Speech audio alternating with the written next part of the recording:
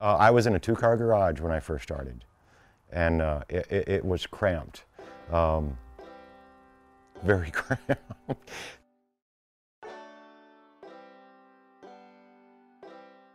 I've always been a very hands-on person, so anything that I could try and make, or destroy for that matter, I would take it apart and see if I could put it back together, and sometimes I was successful, sometimes I wasn't so successful. As soon as I graduated from college, I went into woodworking. The way I've set up my shop is with every job that I would get, the revenue or the profit from that would go into other machinery. So every job, a portion of the funds was dedicated back to the shop in terms of either supplies or machinery, primarily machinery. I love hand tools. There's just something pure about them. I mean, the ability to use them is not something that a lot of people can say they have. So I really enjoy the hand tool side of things.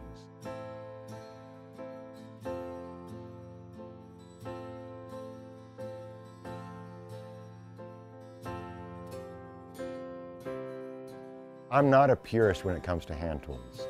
I use them a lot, and there's a lot of things I do in the shop that I could not do without the hand tool side of things.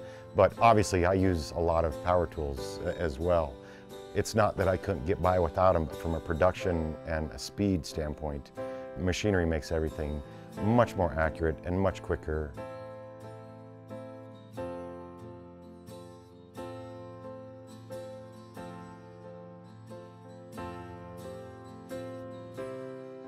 Well, over the years, my style really has been fairly consistent. I've always been attracted to kind of an Asian or Japanese influence. And it may be subtle, but there's usually a hint of it in most of my pieces.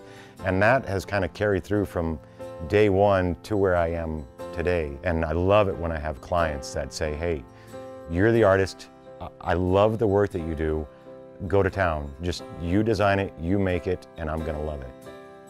I like to use things that are uncommon. And it may be a very common wood, say cherry, for example. But if there's a uniqueness or an oddity to the wood, I like that.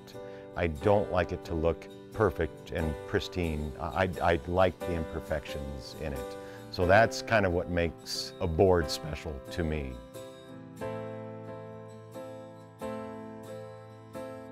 Well, one of the techniques I employ a lot for curves is a process called bent laminations.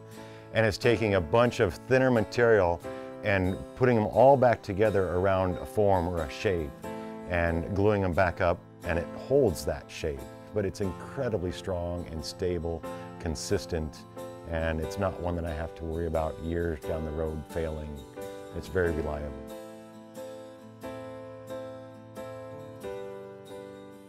The nice thing about this bridle joint is that even without glue, it's incredibly strong. But the fit does have to be precise.